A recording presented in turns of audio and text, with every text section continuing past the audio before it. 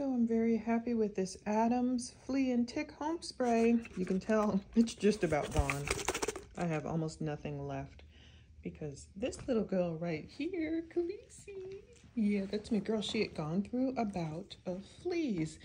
And so we washed her, separated her from us, and I bought a bunch of this. So I covered the couches with this stuff. You can tell I like have nothing left. It's hardly nothing left in here. I might as well just, you know, spray the rest of it, pour it out.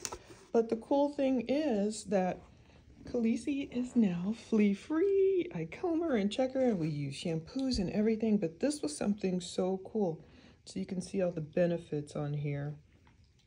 This is like an 8 fluid ounces. It's, you know, smells fine. It doesn't really have a smell, but it has all these active ingredients for flea and tick home spray, which, you know, unfortunately, if your dog went through a bout of fleas or whatever, or your cat or whatever, you know, you use this. I'm going to just dump the rest of this on somewhere because I've used it all.